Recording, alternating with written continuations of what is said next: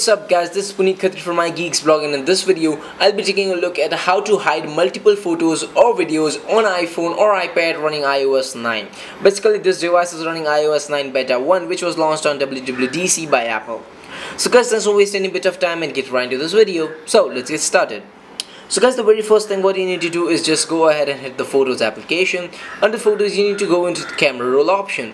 So now here you need to select the videos or the photos you want to hide. I want to hide the last 3 photos which I had clicked on this iPhone.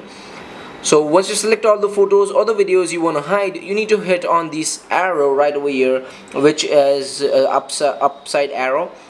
And the very first option over there in the third row you get is to hide the photos. Just hit on hide.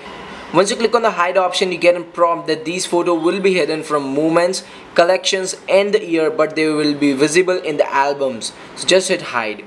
So guys, once you have done this, you might be thinking that these photos are yet visible over here. So as the prompt was given over here, which said that the photos would be hide from moments, collections and the years, but they would be shown over here in the camera roll.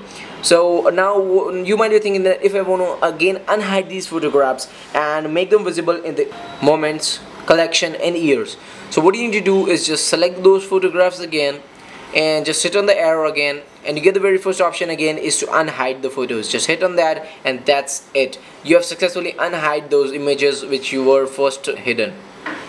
So guys, I hope you enjoyed this video. This was a quick video on how to hide or unhide photographs onto your album on iOS 9. This basically would work on all the versions of iOS 9 or all the devices running iOS 9.